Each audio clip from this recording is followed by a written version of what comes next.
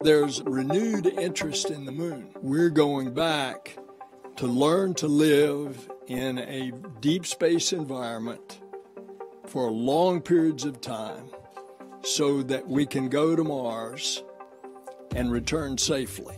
The moon is a proving ground. We need to get to the moon. Humanity needs to get to the moon in order to learn how to live in space, in order to learn how to utilize the resources of space. And that is really the stepping stone to all of the vast riches in the universe.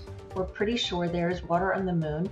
We're pretty sure that most of it is in these very, very deep craters on the lunar south pole because no sunlight ever gets to them. Aside from being crucial for human survival, water can be used to make rocket fuel by splitting its components, oxygen and hydrogen, and liquefying them. When these two elements are brought back together, the chemical reaction results in a burst of energy that can be used to propel a rocket.